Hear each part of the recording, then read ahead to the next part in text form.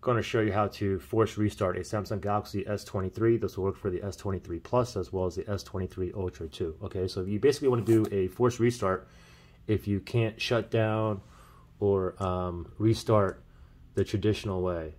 Okay, maybe your screen's not working or you can't tap or whatnot. So anyway, the force restart, it's a two-key combination. What you want to do is press the volume down and power button. Press and hold both buttons. Do not let go until you see a Samsung logo appear. Okay, so we'll do it together. Volume down, power. Volume down, power. Ready, set, go. Press and hold.